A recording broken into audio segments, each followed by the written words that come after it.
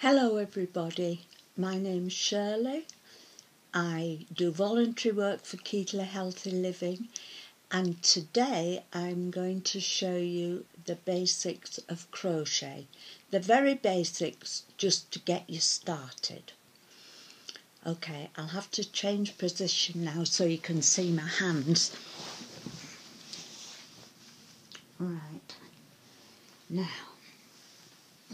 you need wool and a crochet hook, and if you can do a little knot, either a slip knot, or if you can't do a slip knot, just a knot of some description on the hook to get you going. Now, your left hand does all the tension. Can you see? It let the wool slip through and it'll be under my control. So we're going to make, we're going to make a simple chain. I've done that slip knot a bit too tight. Right, a simple chain. This is the first row of your crochet. Can you see how I'm just pulling it through and making a simple chain? Now, this is the first row of your crochet, so you make it as long as you want to make it, but I'm just doing a short one to show you how you get going.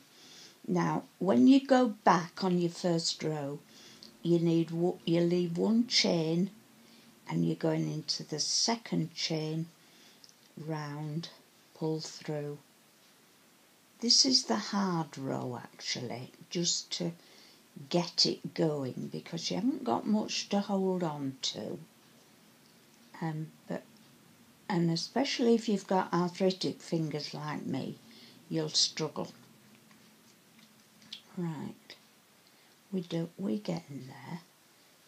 Now I'll show you. I'll hold it up in a second when I pull this through. Right, can you see now how that first row goes? Now, what I've got is I've already done a first row here, so you can see what it looks like, because that is the hard row to get going. It's getting into that chain first of all. Now, get your tension going on your fingers. Don't sit on your wool, you do better. Now, one chain, and then go into the last chain of that last row. Right, in, pull through two, in, pull through two, in, pull through two. Can you see how you're doing? So each row is sort of quite a fat row actually, so it grows pretty quickly. In, right, pull through, in, out, pull through. But you soon get a rhythm going, but it will take you a while to get to this. So don't worry if you faff about and you're doing it slowly. It doesn't matter. You'll get there in the end. With crochet, it's practice.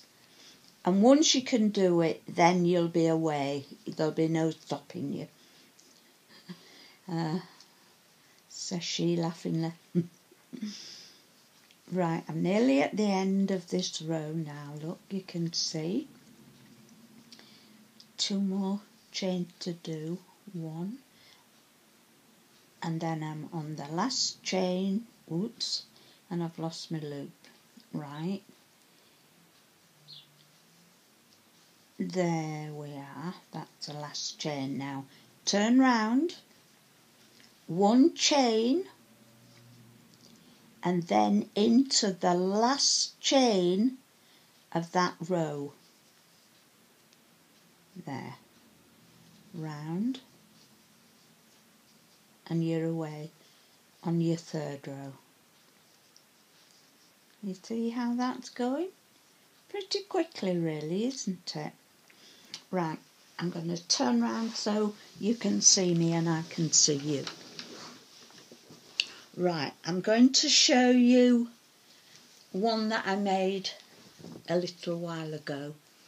All odds and ends, all all blues, but all different wools, but they were all double knitting, all the same thickness, which is important.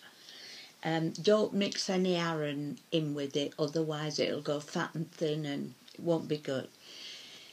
My family call these granny blankets. My grandchildren love them. They're nice to snuggle up on the settee, watching television, whatever. But once you've practiced, you can do something simple like this. It didn't take me that long to do this, and as you can see, it's quite a size. Have a go, have fun, get cracking.